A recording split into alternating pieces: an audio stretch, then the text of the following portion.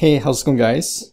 In this PyQt5 tutorial video, we're going to build a customized Pandas DataFrame editor to update a DataFrame dataset. Alright, so here's the application we'll be building. It's a very simple application. On the top, we have a QTable widget, and below that we have two buttons.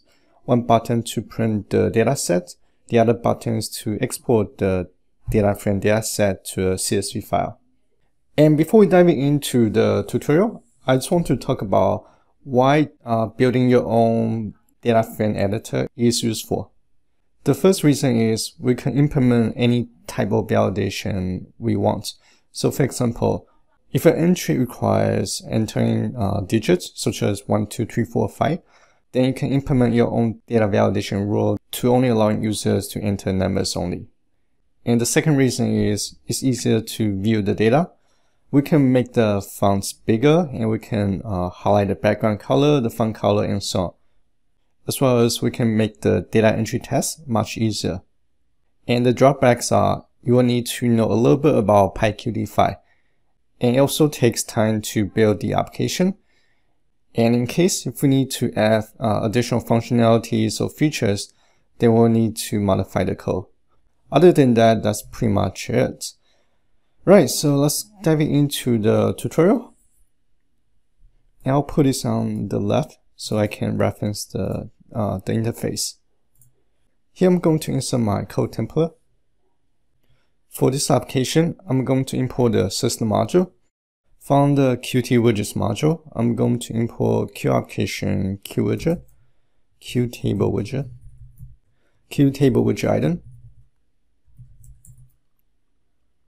QHeader view, QLine edit, and a push button. And to implement my own data validation rule, I'm going to use the QItemDelegate class and QVBoxLayout class to organize my widgets.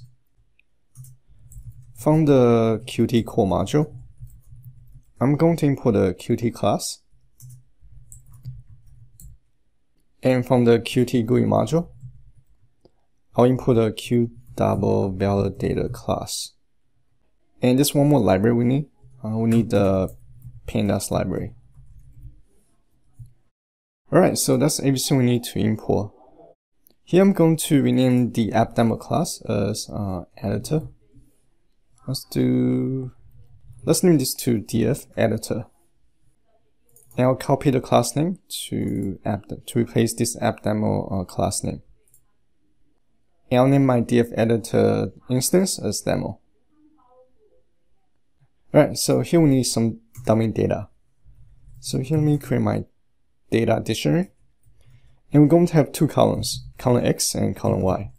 For this data set, we're going to have 4 rows of records.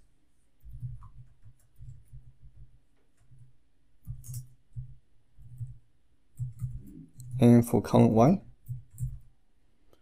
I'm going to insert lists from 10, 20, 30, and 40.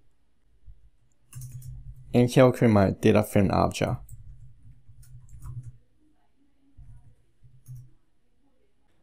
Now let's go into our constructor. So let me make the fonts a little bit bigger. Right. Here I'll create my QVBoxLayout object. And I'll name the object MainLayout.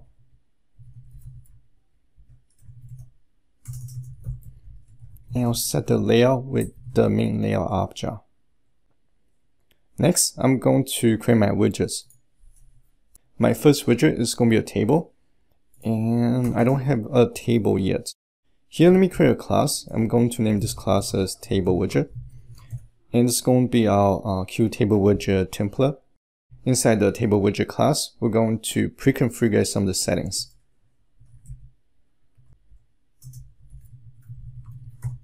And we're going to have a parameter to take the data from the object.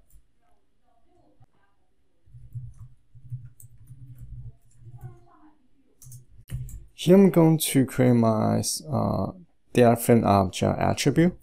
So I'll name the attribute as self.df is equals to df. Next, I'm going to increase my font size using the setStyleSheets method. And I'll set the font size to 35 pixels. Next, I'm going to insert the self.df attribute .shape, and this is going to return the data frame dimension. And I'll pass the dimension to two variables. One variable to store the row count, the other variable is to store the column count. So I'll name these two variables unRows and unColumns. And here we can set the table widget dimension.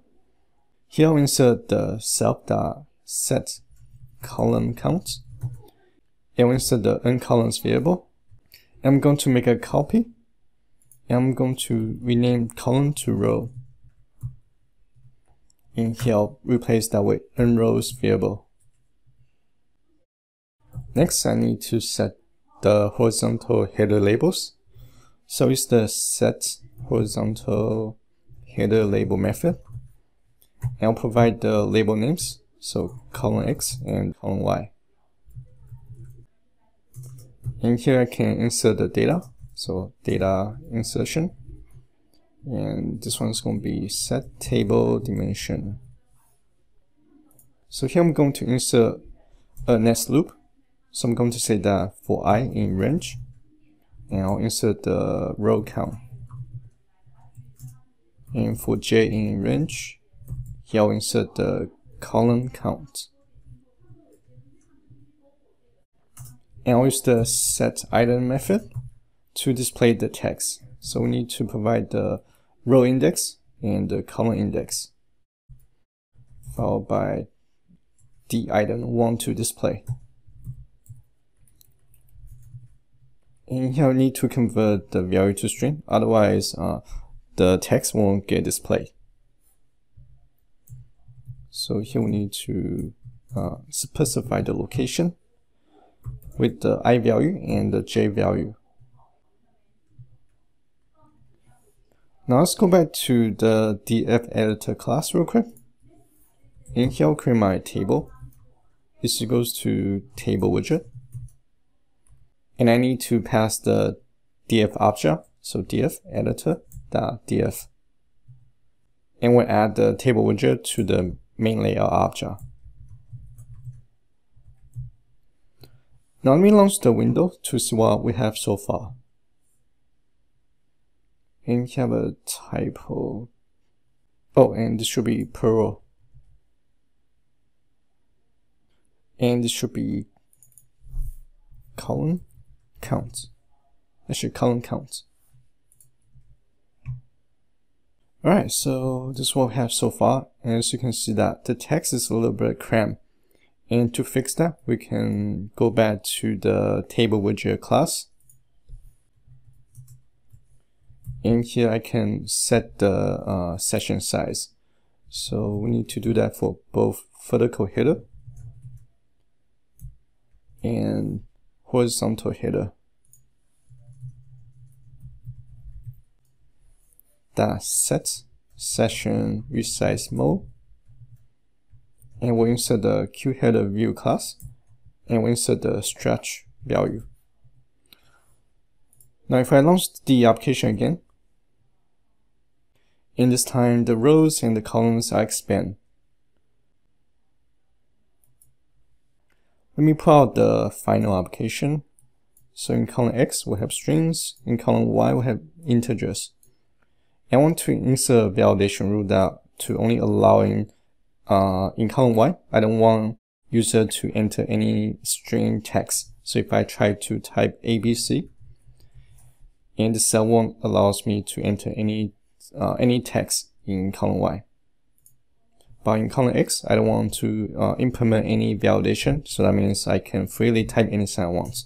So 1, 2, 3, question mark. And let me see if I can enter question mark in column Y.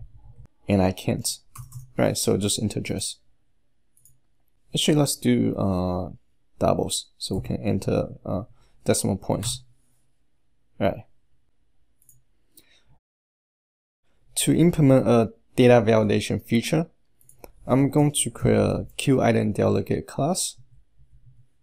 And I'll name this class float delegate.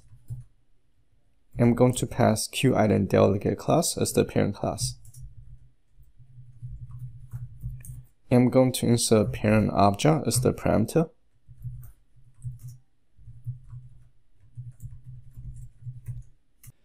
I'm going to modify the create editor signal. And the signal takes 3 parameters: parent, option, and index. And inside the create editor method, I'm going to create a QLine edit object. And the QLine edit object is going to replace the cell. Essentially, we're actually typing on a QLine edit widget, not a cell. And on the editor object, I want to implement my validation rule. So I'll use the set validator method. And I'll pass the Q_validator class to only allowing integer or decimal values to be entered. And I want to return the editor object. Now let's go back. Within the table widget, now we can use the set item delegate,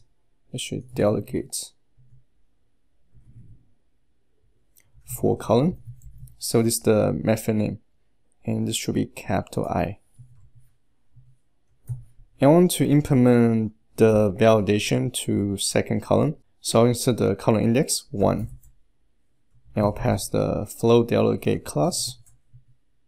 Let me try it. Oops, so here's a typo. And this should be delegate. Alright, so if I type an integer in column X, 123, 123.1, and that's okay. In column Y, I'm going to enter, let's do 10.5. That's okay. If I try to enter ABC, so the validation feature is working.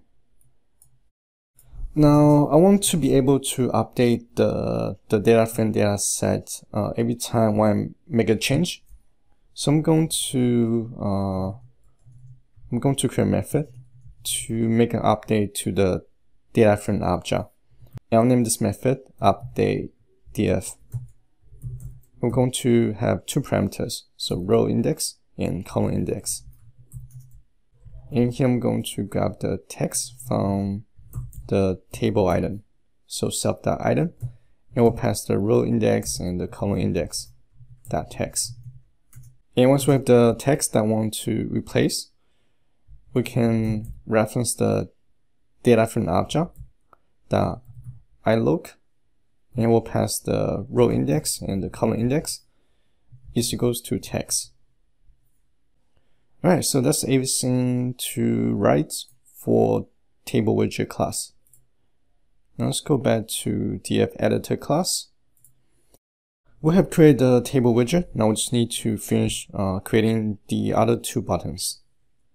For the first button, I'm going to name this as button print, and it's going to print the current DataFrame dataset values. And I'm going to display df. And for the font size, I'm going to set the font size to 30 pixels. And I'll add the button to my main layout object.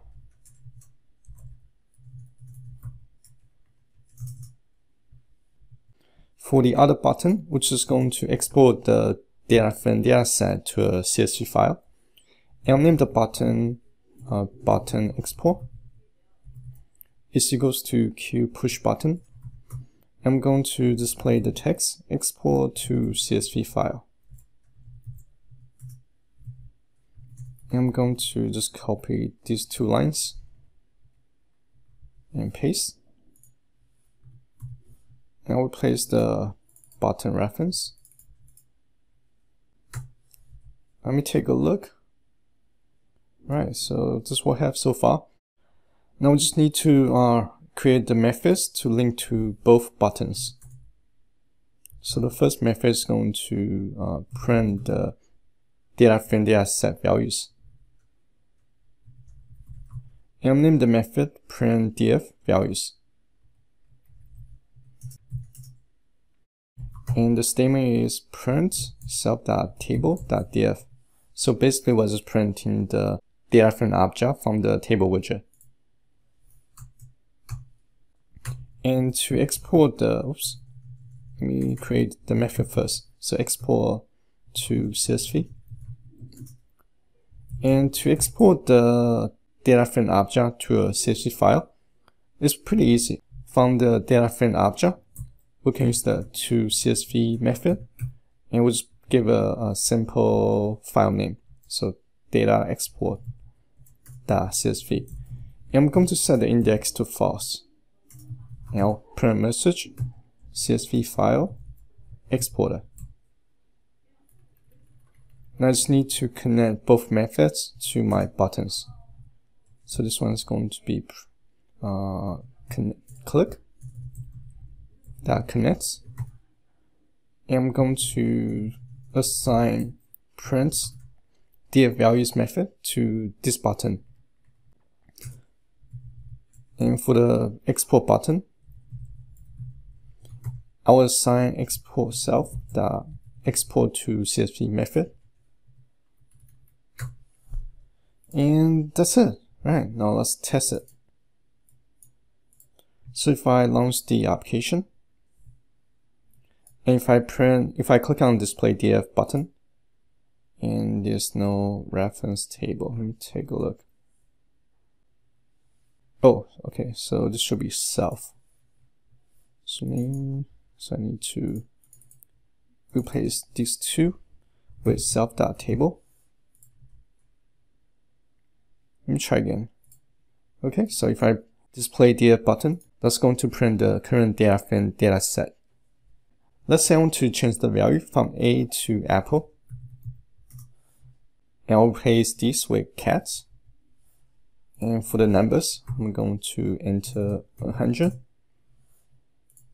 Let's do 300.5. Oops. 200.5. If I click on display df button,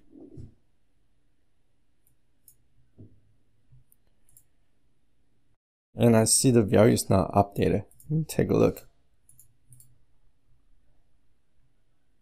Oh, okay, so I forgot to connect this update df method to my onSale change signal.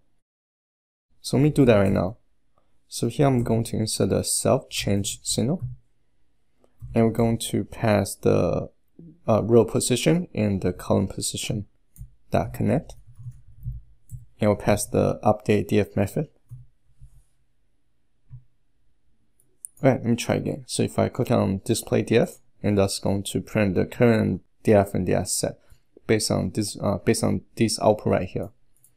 And if I change this to apple and C to cat, and I'll change this to 100, and I'll replace 30 to 300.5.